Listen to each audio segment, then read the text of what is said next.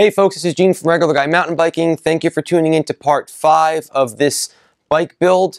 In this episode, we're going to talk about installing a set of handlebars.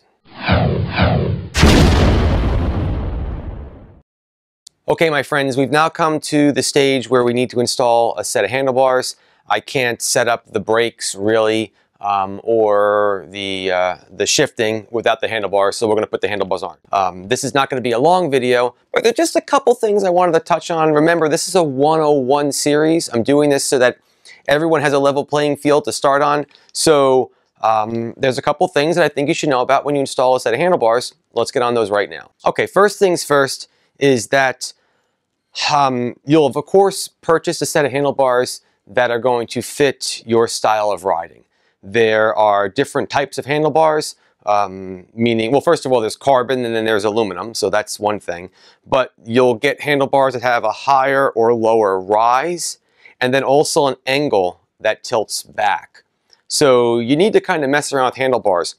And that's why I want to kind of go through this, because this, even if you buy a brand new bike, there's a very good chance at some point you'll change your handlebars. As you learn more about your bike, you're going to want to tune it to fit your needs, and you could very likely change the handlebars that you're going to be riding with or have right now. A couple things that you'll need to do this. It's a very simple project. Number one, you'll need the handlebars, which is a given. You're going to need an Allen key, an Allen wrench, okay, to adjust the actual bolts on the stem, and possibly you may need a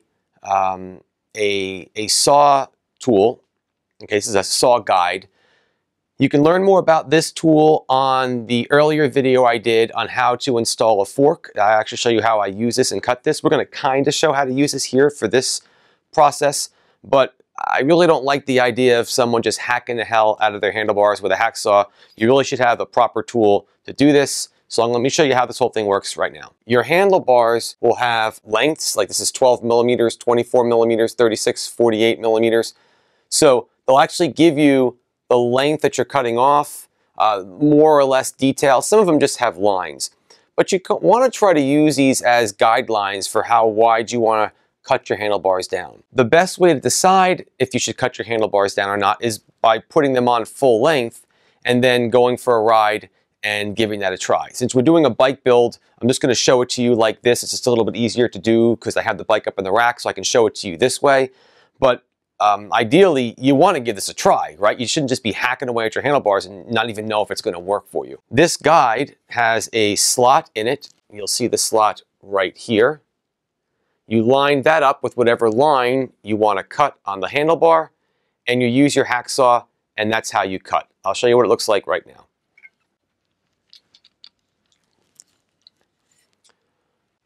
I have the handlebars now mounted inside of this saw guide. Okay, I've picked a specific line. This would be the 24 millimeter line inside of here. The saw blade would go through here, and you'd cut down and trim off your handlebars. I'm not going to cut it right now because, like I said, I haven't even tried the bike yet with the bars. I don't know what width I want, but just so you see how it's going to mount and how you'd cut it.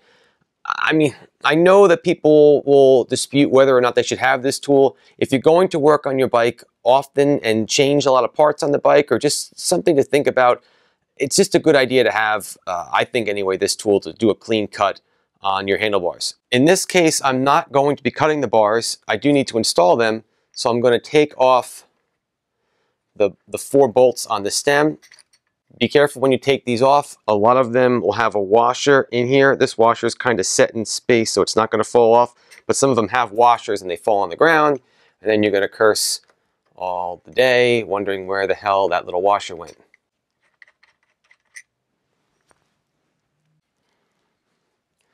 Okay, you'll go and put your bars inside of this clamp and just try to tighten this up a little bit with your hand, just so you have it in place. One will keep it in there, okay? Just with the one, at least you can start doing some work now with these, all right? But here's what I want to show you about putting the handlebars in place. What you're going to see is that I'm going to be screwing these in a specific pattern. Now, I know you might think it's not a big deal, but it actually is. We're just setting up the bike right now. But regardless, this is still important when you're using the bike anyway. I'm going to tighten up this top one. I don't care if it's this one or this. You tighten up one. And then you always tighten up the one directly diagonal to it. So now I'm going to tighten up this one. Okay? Now I'm going to go up top and tighten up this one. And now I'm going to go down below, directly diagonal, and tighten up this one.